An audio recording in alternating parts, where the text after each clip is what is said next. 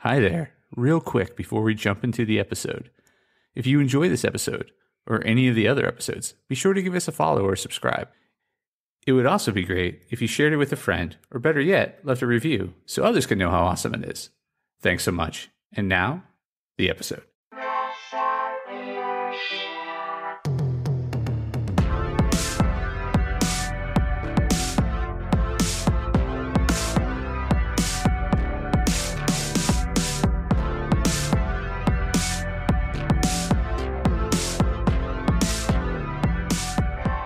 Hey there, Press Starters, and welcome to the Press Start Leadership Podcast, the podcast about game-changing leadership, teaching you how to get the most out of your product and development team and become the leader you were meant to be. Leadership coaching and training for the international game industry professional. Now, let me introduce you to your host, the man, the myth, the legend, Christopher Mifsud. Hey there, Press Starters, and welcome back to another edition of the Press Start Leadership Podcast. On this week's episode, we're discussing 10 life lessons from my parents. First up, 5 life lessons from my father. How understanding people can lead to success. I introduced my parents and an important life lesson when I wrote about how a childhood lesson taught me to be cautious of the narrative, or cows versus kangaroos.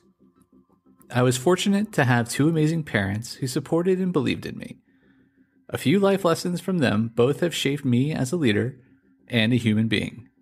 Today, I wanted to share some of what I learned from my father. First, read the room. My father had a great ability to read a room. He could walk into almost any situation and know how to deal with the individuals involved, no matter their station in life. He knew what jokes and stories to tell, and more importantly, what not to say to someone. Picking up on these social cues made him welcome everywhere he went.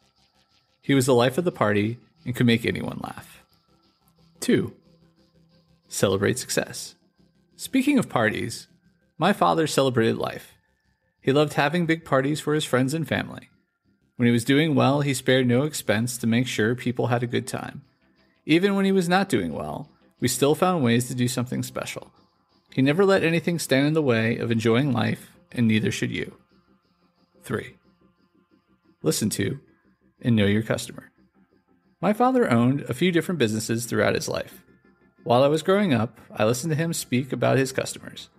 He knew everything about them, not just what they needed from a business standpoint, but also their favorite foods, alcohol, and other joys. Every Christmas, we went to the liquor store and bought his customers their favorite bottles. He built lasting clients because he built real relationships with them. 4. Give without expectations. As I said, when he was doing well for himself, my father was quite generous. That was a way that he showed his appreciation and love for people. He taught me to be generous if he had the ability, but most importantly, to give without expectation.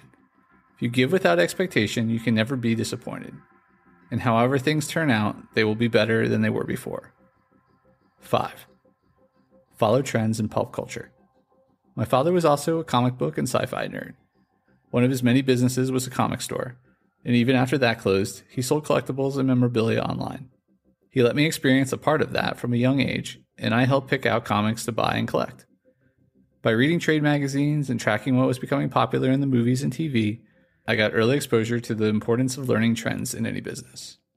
Learn more about others, be generous, have fun, be a nerd, and you might get close to be as cool as my dad was. I know I'm still trying. All right, now for 5 life lessons from my mother. How I learned to love life. 1. Smile. My mother always had a smile on and was one of the happiest people I have ever known. She was one of the best influences in my life through the power of positivity. She had bad days like anyone, but she let the good days shine through more often, and that is what anyone would remember of her. 2. Welcome people into your life. My mother made friends wherever she went. I remember her taking me places as a child, and when I came back to meet up with her, she would have 2 or 3 strangers just talking with her. She had many diverse friends over the years. Her openness made her receptive to meeting people that someone more closed off would not have met. 3.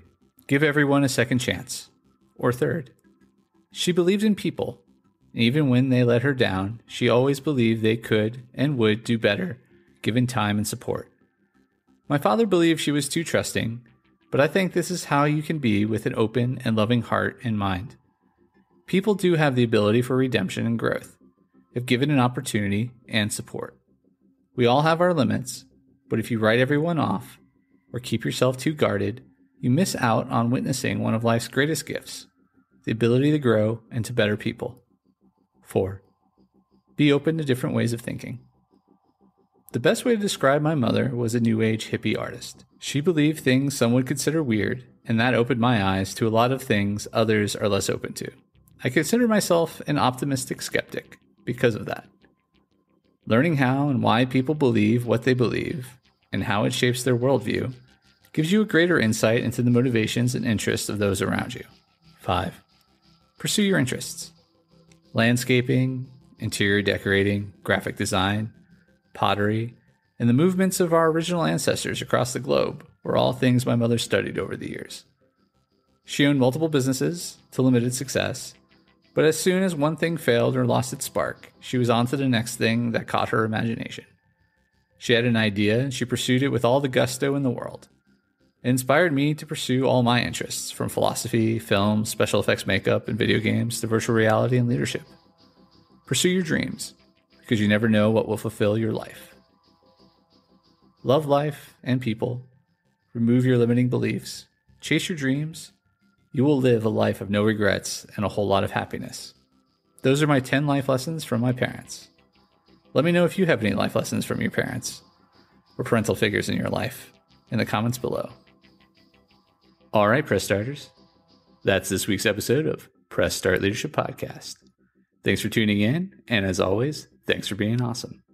Give us a follow, a like, a share, and even a review if you feel like it. We'd really appreciate it. Cheers.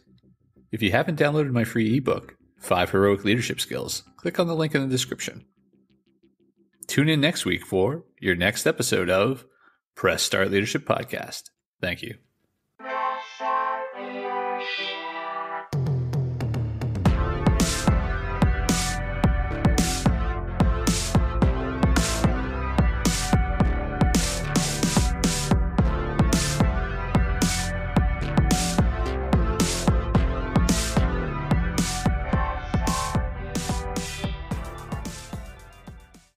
Oh, hi.